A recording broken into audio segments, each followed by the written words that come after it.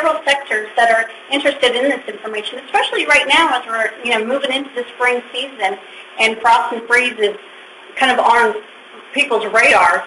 So agriculture and horticulture communities are interested in frost and freeze because it determines what types of crops they can plant and how sensitive their plants may be to frost and freeze events, especially after the growing season starts.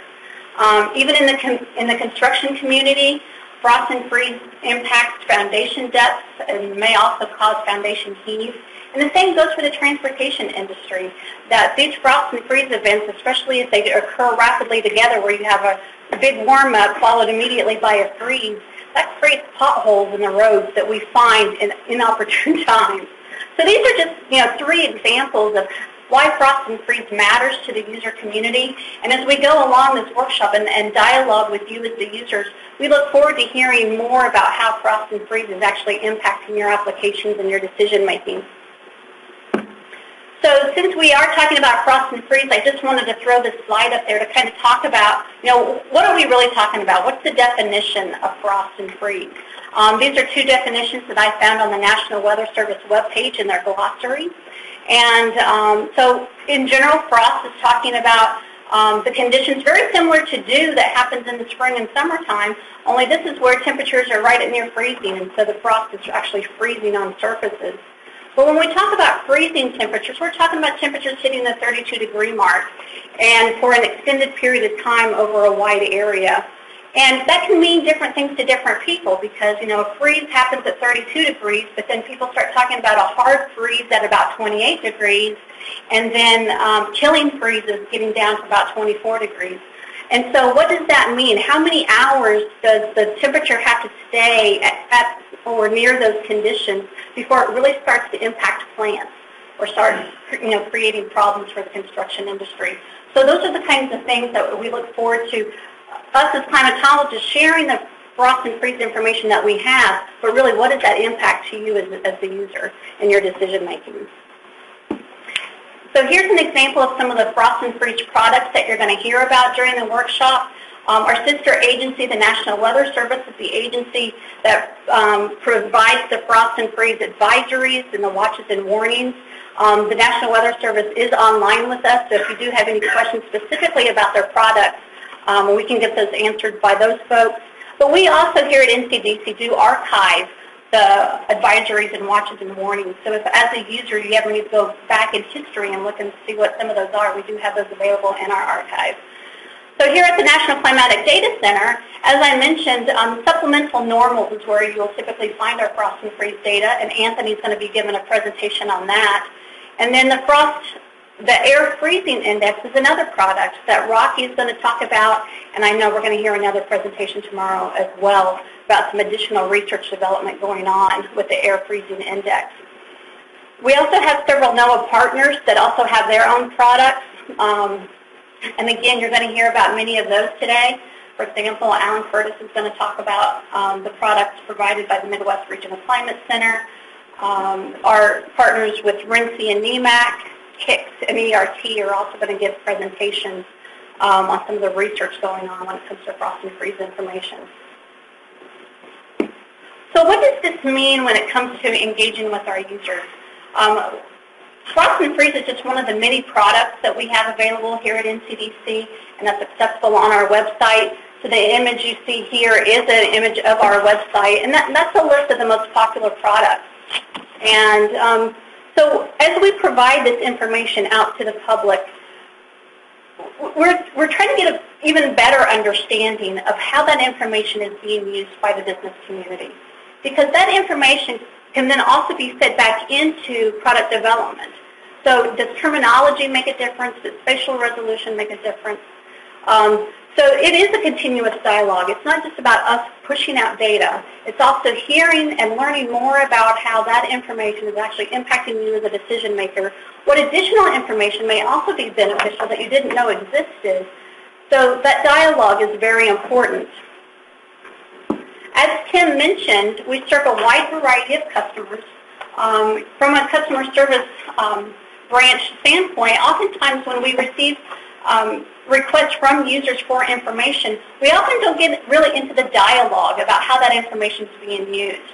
And so at NCDC, we recognize that that information is very valuable because not only does it help us service you as a user by providing you additional information that we have that may be useful for your application, but it helps us answer questions about how is this information being used, what other data sets are enabling your decision making, and what additional climate information do you need?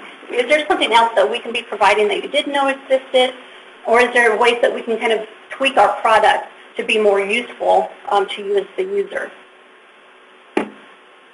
Tim also mentioned that we have a sectoral engagement program, and this was developed about 4 years ago as a way to be more proactive with our users. These are the 12 sectors that we are currently actively engaging with. We have a team lead associated with each of these. As you can see, these are very broad sectors. For example, agriculture includes forestry, and it includes, all of the aspects of agriculture like crops and livestock. You see civil infrastructure is also mentioned here, and that's where we have our construction activities listed. And transportation, as we were also wanting to focus on in this workshop, covers rail, road, water, etc. Here's a matrix. The previous question was kind of asking what time scales are we looking at here and what products do we have available. This matrix gives you an idea of the various time scales as well as spatial scales and some of the products that fit within those scales and who are some of the users of those products. And I'm sure even in this matrix you can find yourself in here somewhere. Tammy, I have a question. Yes, Judy. Since I'm looking at this chart, the top text talks about the products that we have. So drought outlook, heat wave prediction, hurricane track, drought monitor, and monthly phase of climate reports. Those are all examples of products that are available at NCDC, and those can be accessed through the NCDC website. Yes. Okay. And then some of in the blue boxes are who we recognize as some of the users of those particular products. Yes. So as we were talking about engagement and how we're wanting to hear from you as the user, this workshop is just one of those ways that we're doing that. So as I mentioned in the introduction, this is a series of workshops, and so we do anticipate holding more of these in the future as well. So please, be on the lookout for those announcements. But the goals of these workshops are to advance the literacy of climate data and products for the private sector and increase the understanding of users' needs for climate information. It also gives us an opportunity to discuss example case studies of decision support tools and their applications. And it also gives us an opportunity to talk about what are some of the barriers and challenges faced by the private sector and professional associations in using this information. Another example of how we're engaging with our users is an upcoming forum called the Executive Forum on Business and Climate. And this one is going to be held here in Asheville on June 3rd through the 6th. So I'll also be looking for an announcement on that. And this is more of an extension of what you're going to hear from today, where we actually get into case studies and further that dialogue. So Jenny will be taking the lead, and so you'll be hearing a little bit more of that too in the future. So from an engagement standpoint, and here at NCDC, we recognize that there is a user demand for this information, and we are interested in the science that we do. How can we have more of a user-driven focus on that science? We also see the greater emphasis on the applications of that data, how users are using that information and why it's important to them. And we recognize that we do need to further that development of engagement and connecting with the users. It's not just about us handing out data, but also we need to continue to expand our understanding of how and why that information is important to you. There are also several opportunities for partnerships across the public, private, and academic enterprises. And so again, you'll hear from some of those partnerships throughout this workshop. And we also continue to look for opportunities to interact and participate not just in workshops that we hold, but also workshops and conferences within the sectors so that we can sit at your table, hear your vocabulary, and hear what your needs are.